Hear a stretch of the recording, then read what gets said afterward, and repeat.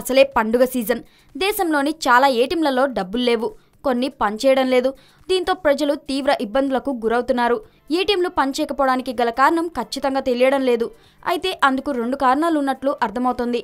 కొత్తగా reserve bank విడుదల చేసిన 200 నోట్లకు అనుగుణంగా ఏటీఎంలలో మార్పులు చేస్తున్నట్టు తెలుస్తోంది. పసుపు రంగులో గల కొత్త 200 నోట్లకు అనుగుణంగా ఏటీఎంలలో మార్పులు చేయాలని రిజర్వ్ బ్యాంక్ పోయిన సంవత్సరం జనవరి 4వ తేదీన బ్యాంకులను ఆదేశించింది.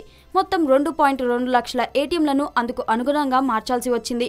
నోట్లను పోయిన సంవత్సరం ఆగస్టులో విడుదల చేసినప్పటికీ చాలా ఏటీఎంలు వాటికి అనుగుణంగా లేవు. దీంతో బ్యాంక్ క్యాష్ కౌంటర్ల నుంచి తీసుకోవాల్సి వస్తుంది. డిజిటల్ లావాదేవీలను మరింత వేగవంతం చేసే ప్రక్రియలో భాగంగా ఆ సమస్య తలెత్తినట్టు చెబుతున్నారు. ఇది పూర్తిగా పుకారు మాత్రమేనని తెలుస్తోంది. పోయిన సంవత్సరం మే నుంచి నవంబర్ వరకు దేశవ్యాప్తంగా 1782 ఏటీఎంలు మూతపడ్డాయి. అయితే రిజర్వ్ బ్యాంకు నుంచి కరెన్సీ సరఫరా ఏమీ తగ్గకపోయినప్పటికీ అవి మూతపడ్డాయి. 2016 నవంబర్లో పెద్ద నోట్ల రద్దు తర్వాత ఏటీఎంలలో బ్యాంకులు మార్పులు చేశాయి. కొత్త 500 నోట్లకు 2000 నోట్లకు అనుగుణంగా ఏటీఎంలలో మార్పులు చేశాయి.